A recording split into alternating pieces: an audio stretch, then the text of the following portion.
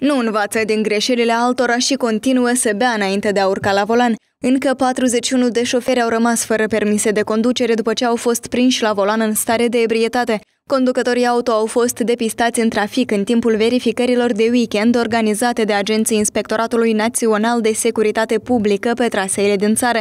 Dar acestea nu sunt nici pe departe singurele încălcări comise în trafic. În total au fost înregistrați peste 1600 de automobiliști care s-au abătut de la regulamentul circulației rutiere. Printre aceștia se numără 640 de șoferi care au depășit limita de viteză, dar și alți 200 care nu au respectat cerințele indicatoarelor sau a marcajelor rutiere. Totodată 19 conducători auto au fost sancționați pentru nerespectarea regulilor de sănătate publică pe timp de pandemie. Potrivit oamenilor legii, pe lângă cei 41 de șoferi constatați că au urcat băuți la volan, au mai fost alți 6 automobiliști suspecți care au refuzat să treacă etilotestul. Acum aceștia riscă dosare penale. De menționat că în aceste zile au avut loc 9 accidente rutiere grave soldate cu o persoană decedată și alte 9 grav rănite.